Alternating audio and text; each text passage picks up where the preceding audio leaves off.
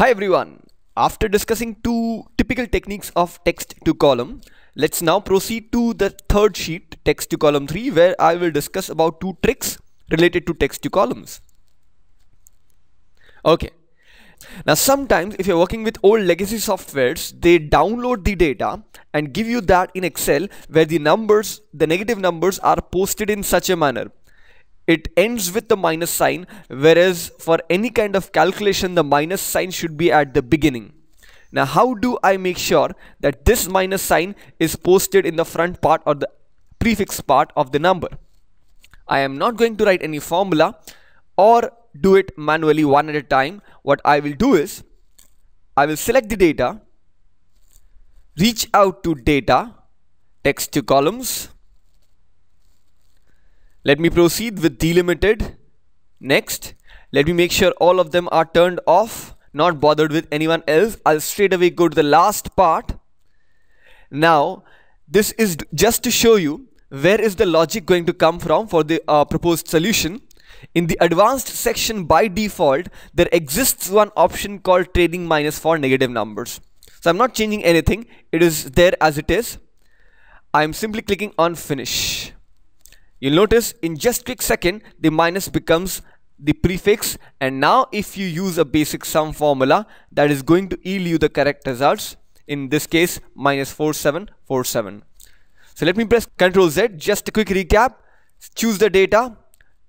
Text to columns, keeping delimited on. Next, making sure none of them are chosen, and you may at this point very well press finish because the default setting for trailing minus is already turned on all the time.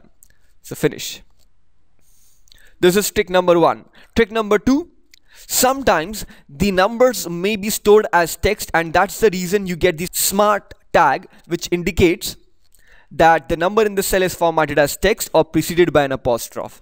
Now if I use the formula isNumber to verify whether they are a number or a text, you'll notice you'll get varying answers depending on their nature.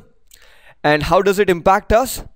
It does impact us when we are trying to calculate any computation based on these numbers. So for example, in this cell, if I double click, you'll notice I've written a basic sum formula. Ideally it should give me the sum of all the digits, which is close to 16,000. Now it doesn't. It only picks up the number which is stored as a number. So how do I in one go make sure all the number is accepted as number format and the answer comes out correctly? So I choose the data, I go to data, text to columns, same option chosen, that is delimited for step 1. Let me go to next. Step 2, all of them turned off. Next, what I'll ensure is the option which is by default chosen, that is general, is as it is. And if I now press finish, you will notice all of these are considered as number, and that's the reason you're getting the correct answers. So effectively I did nothing. I simply chose the data, text to column, and I can very well press finish because the default sign general in step 3 of 3 is already turned on. So those are the two tricks, and for the third trick, refer to the older video once again.